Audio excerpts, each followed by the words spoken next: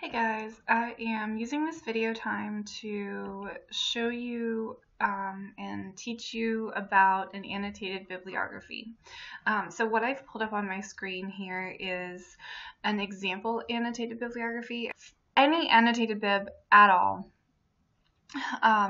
depending on your instructor's assignments, like if you have to do an annotated bib in another class, your instructor might have things that vary slightly. It really just depends on what they are looking for, but scholars who are not assigned to do an annotated bibliography but who choose to do them anyway, the reason they do that is because they are finding a lot of information, a lot of sources, and if you've ever had that experience where you have like 8 tabs open in your browser, or old school, maybe you have like 8 books laying open on your bed, and you're thinking, I read this really helpful piece of information, and it was on this subject, and I remember that they talked about, X, Y, and Z.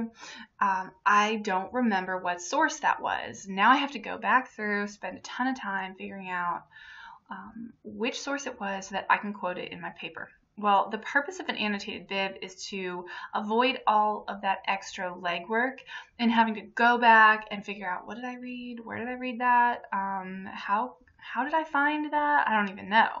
An annotated bibliography collects information. So every source that you look at, every source that you read, you would, if you were a scholar who was not assigned an annotated bib, you would read their source and write an entry on your annotated bibliography for that source. Whether you intended to use that source in your paper or not, you would add it to your annotated bib so that if you're researching a month from now or a year from now, you find a source, you don't have to reread it and realize halfway through, oh, I already read this, and I realized I didn't want to read it anymore.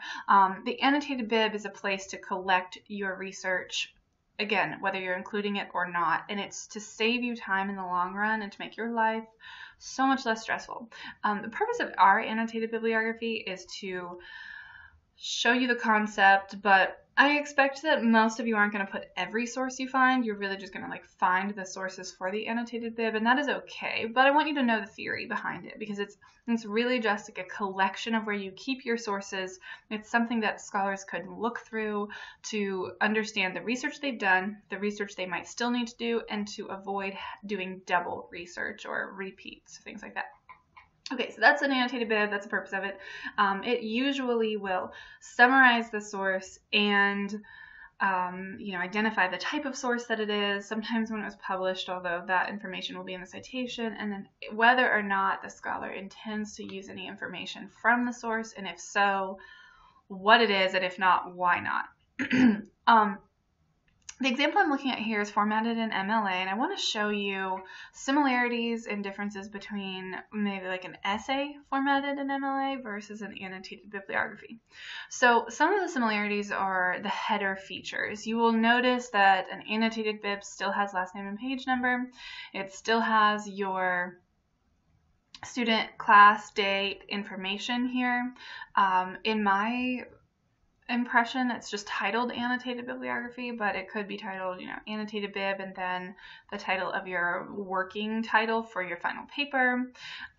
Everything below the title, however, that stuff is all the same, but the stuff below is different, because instead of writing an introduction, writing body paragraphs, and then having a works cited page at the end, an annotated bibliography is essentially a works cited page, but with a paragraph below each citation.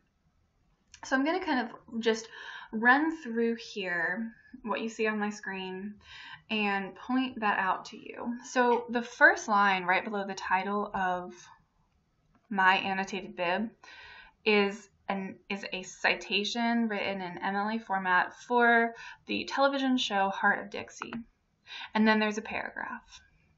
And after that paragraph is another citation for, it looks like a medical book, maybe a textbook, for ethical patient care, written by someone named Matthew? I don't know. And then there's a paragraph. And then there's another citation and a paragraph. another citation, and a paragraph, a citation, and a paragraph, and a final citation, and a final paragraph. So again, imagine if you took a works cited page and you broadened it out, and in between each citation you put a paragraph. That is an annotated bibliography. Some of the questions that I get when my students are writing these, especially, is, after I do my annotated bib, do I have to have a works cited page? No. You'll notice the final content on this annotated bib is that paragraph. There's no works cited page because you already have the citations for each one of the sources you're looking at. They precede the paragraph where you address the summary and how you're going to use it in your paper. So that is the structure of an annotated bibliography, and that's how it differs from something else that you've probably written, unless you're familiar with this. That's an annotated bib. I'm happy to answer any emails that you have, any questions that you have. Please don't hesitate to ask questions, because if this is your first time engaging with or being introduced to an annotated bib, it can get confusing. Goodbye. Email me if you have questions.